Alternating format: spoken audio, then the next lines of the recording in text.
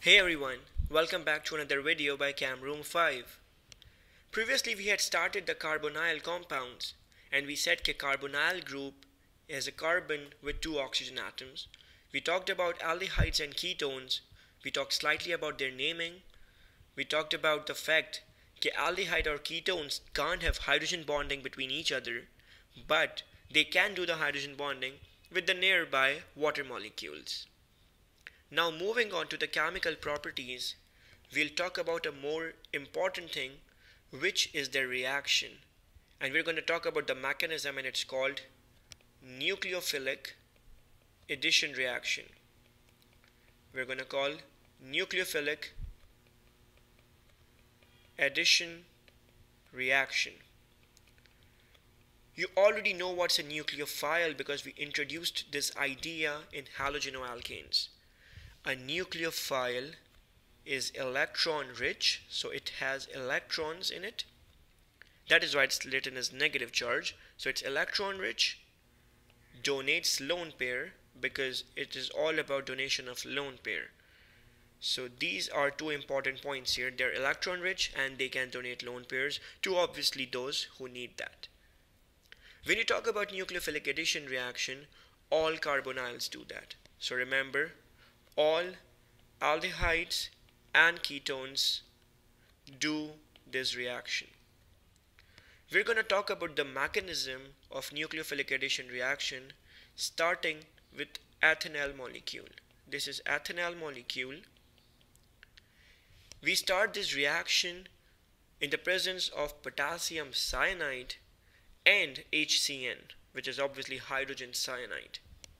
Actually, this reaction happens in the presence of sulfuric acid, but in the syllabus of the AS level and A level chemistry, they kept on mentioning hydrogen cyanide, so I'm using the same thing.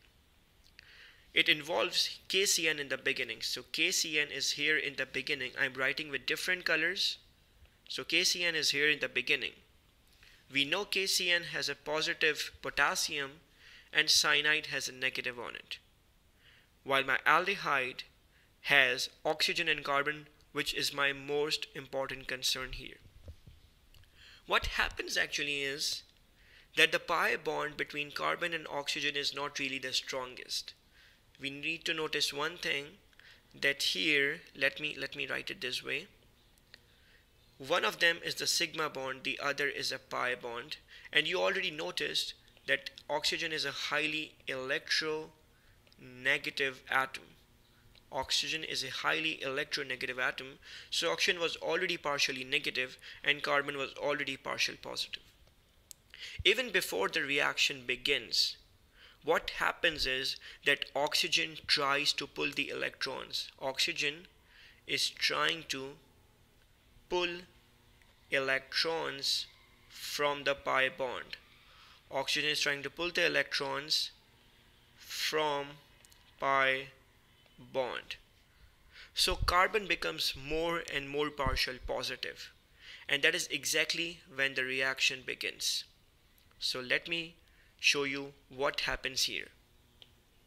Starting from the aldehyde, which is this ethanol molecule, a cyanide should be present in the surrounding.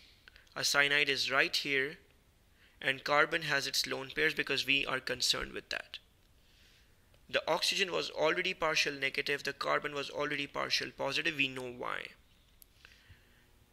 The cyanide carbon donates the lone pair to the carbonyl carbon because the carbonyl is becoming increasingly partial positive. At the same time, the oxygen pulls entire electron of the pi bond towards itself. So step one was lone pair from the cyanide ion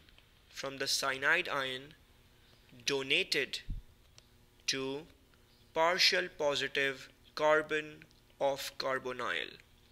So the carbonyl carbon accepts the lone pair. At the same time, let's write it like step 1.5, let's say.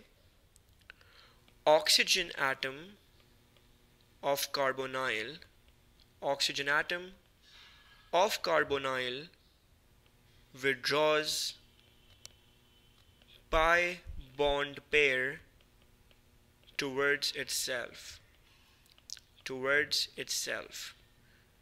So after the step 1 is completed, the oxygen will become negative entirely. The sigma bond is still here between the carbon and oxygen atom. On the left you can see there is a methyl group which is a part of the chain, so it remains the same way, it's not changing itself. On the right side there's a hydrogen, remains the same way, but at the bottom there's a cyanide attached to it, so you can see a cyanide attached to the chain. Now you already understand that oxygen has become a nucleophile. Oxygen has negative charge on it. Oxygen realizes its mistake and it says, now I want to donate lone pair. So oxygen wants to accept some positive. There is a positive in the surrounding, which is none other than the hydrogen ion from the acidic environment. So oxygen donates the lone pair to the hydrogen and accepts it to make a bond. So the next step is oxygen makes a bond with the H. Let me write it with the blue color. Oxygen makes a bond with the H, which is OH group. It was attached to the carbon. On the left side there was still CH3, on the right side still hydrogen atom, and at the bottom my cyanide is here. So what you see is a group which has a central carbon with OH on top, methyl around on the left side. You can see another, like let's take other colors, a cyanide at the bottom, and obviously there's a hydrogen towards the other side, so let's do it red color. We call this hydroxynitrile. We call it hydroxynitrile. This is the hydroxy part, which is the OH, and this is the nitrile part. You can see this carbon is a chiral carbon, so by the end of the nucleophilic addition reaction, you get a chiral carbon which can do optical isomers, by the way. It can also do optical isomerism. So revising nucleophilic addition reaction, it involves the pi bond breakage between oxygen and carbon. The cyanide donates the lone pair to the carbon, oxygen becomes negative, and then the oxygen negative atom accepts hydrogen positive ion from the surrounding. You can notice that the one molecule, or you can say species, formed in the middle is our intermediate. This is our intermediate. If you want to follow the energy profile diagram of this reaction, you can have progress of reaction on the x-axis and energy on the y-axis. It would be a two-peak reaction that looks like this.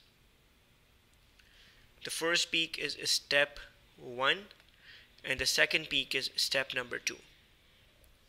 The reaction begins with your aldehyde, or you can say even ketone, when the cyanide attacks.